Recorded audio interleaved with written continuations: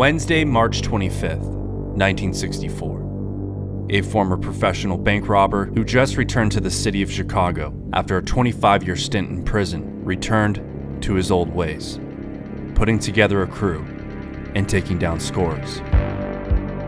But a Chicago detective, married to his profession, would soon become all-consumed by the pursuit of the robber and his crew, leading to one of the deadliest law enforcement shootouts in Chicago history, and the inspiration for the iconic film, Heat. This is the true story behind the film.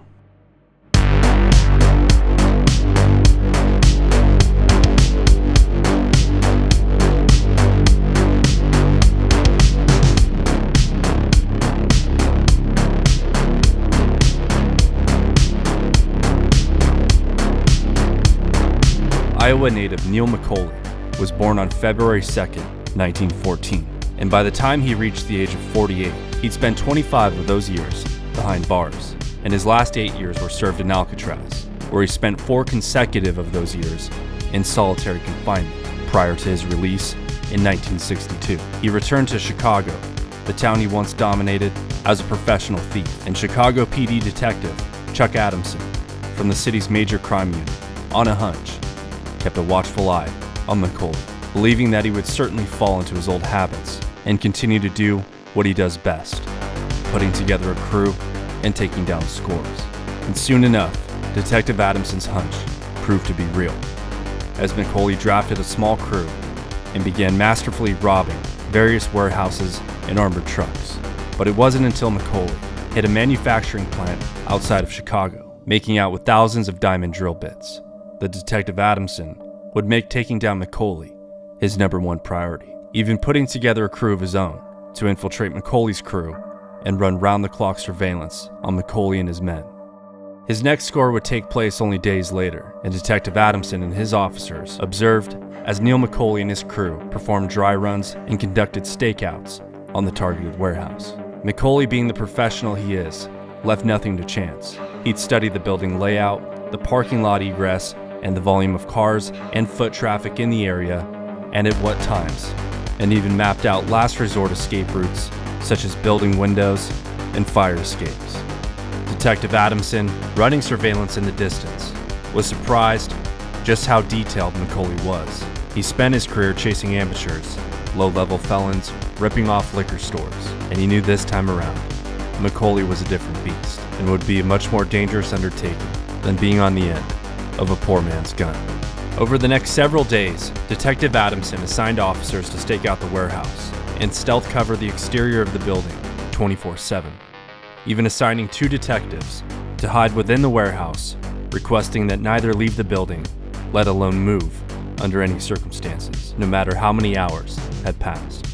And McCauley and his crew arrived like clockwork, and one detective, having stood still for 6 hours inside, snuck out of the warehouse to use a bathroom across the street.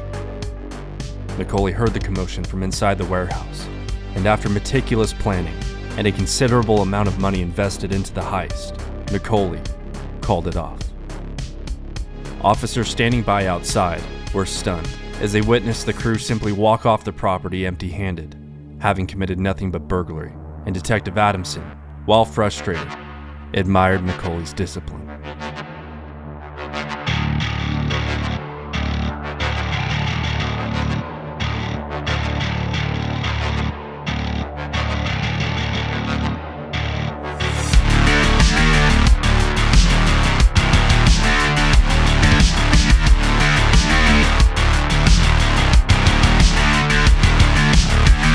Although McCauley and his crew got off easy, they were far from spooked, and not only were they determined to earn, but determined to find out exactly who was on their tail.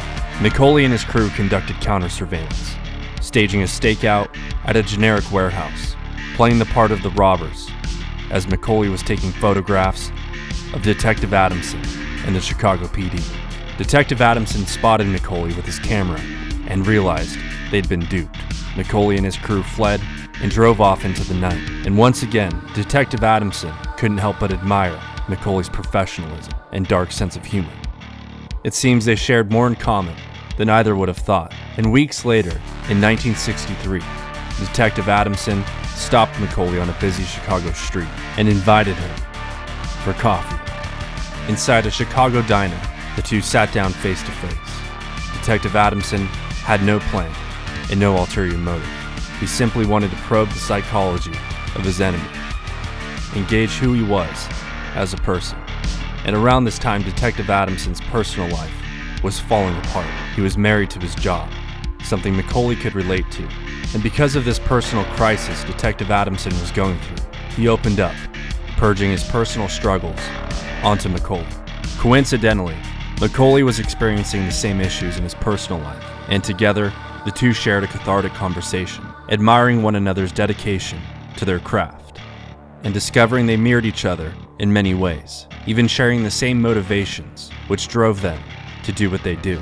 McCauley made it clear that he was determined to never see the inside of a jail cell ever again, no matter what, while Adamson was determined to put McCauley in one, no matter what, and the conversation would end with this bitter taste of reality.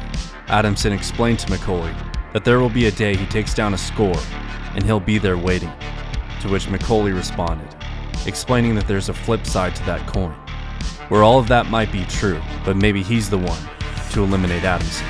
The two parted ways, declaring they were sure they'd meet again.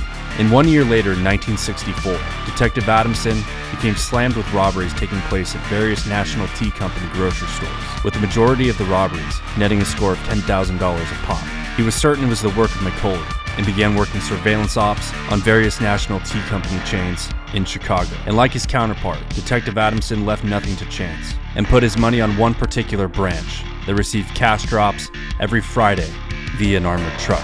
And on March 25th, Detective Adamson and the Chicago PD hit around the branch's perimeter as McCauley and his gang tailed the armored truck to the National Tea Company grocery store. The gang entered the store, and the robbery commenced. Adamson knew that entering the store to apprehend the men would surely result in a bloodbath, and he ordered his men to take them down as soon as they exited the store. And when McCauley walked out with $13,000 cash, he immediately opened fire on police.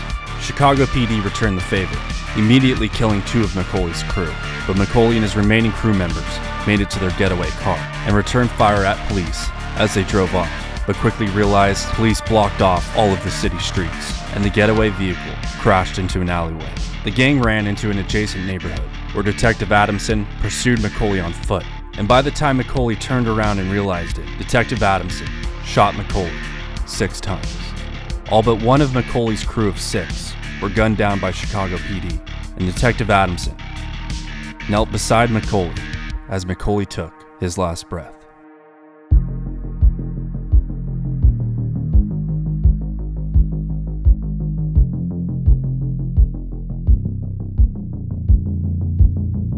By the 1980s, Adamson left the police force for Hollywood, taking his longtime friend and former Chicago cop, Dennis Farina, with him. Adamson brought his experience from the streets of Chicago to teleplays such as Miami Vice and screenplays such as Crime Story, of which Dennis Farina starred and Adamson penned. And this is where they met a then young filmmaker, Michael Mann, who was immediately taken by Adamson's story of McCauley and the duality of two men on opposing sides going toe-to-toe. Farina would go on to star in Michael Mann's Manhunter, but Michael Mann would later turn Adamson's story into a script. Still making a name for himself, Michael Mann was forced to shoot Adamson's story as a TV movie in 1989 titled LA Takedown, which took only 40% from his original and more ambitious script, as attempting his actual vision on a limited TV budget would be a complete waste of time and material. After LA Takedown, Michael Mann's next film, The Last of the Mohicans, was a major success, not only for Michael Mann, but for Warner Brothers, who greenlit his script. Al Pacino was cast to play the role of a character based off of Detective Adamson, while Robert De Niro would play Neil McCauley. And instead of being a Chicago period piece taking place in the 60s, it was set in present-day Los Angeles, a city with a looming presence that was written as a character in its own right. By 1994, the hype around this movie was unprecedented, as for the first time in cinematic history, Al Pacino and Robert De Niro were to share the same screen for the very first time. And Val Kilmer reportedly said no to a project offering him $7 million to secure a role in Heat for only $400,000. Michael Mann asked Val Kilmer what he could do to repay him, to which Val Kilmer requested that he be placed between Pacino and De Niro on the poster.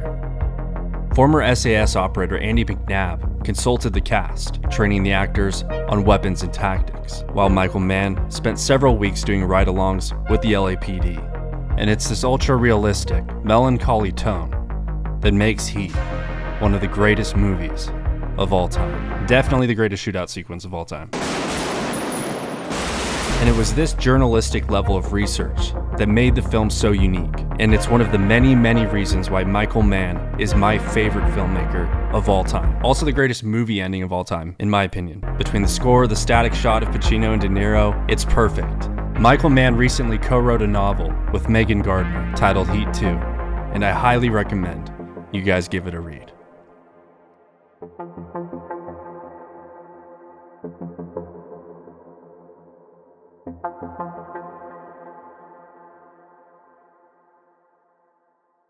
Hey guys, if you enjoyed this video, be sure to hit that subscribe button. I'm gonna get back to writing my screenplay. If you want to learn more about that, check me out over on Instagram. But other than that, I'll see you guys in the next video.